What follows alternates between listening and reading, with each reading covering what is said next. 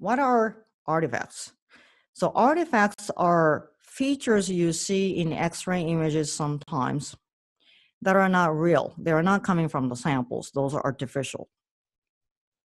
The common artifacts include concentric rings or aliasing, which usually show up as radial lines, and streaks and shading.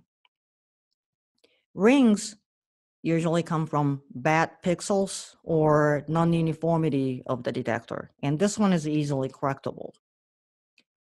Aliasing comes from undersampling. This means that you didn't have enough number of projections.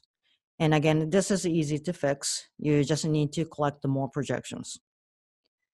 Streaks and shading usually come from what's called beam hardening. And this one is a little bit trickier to get rid of.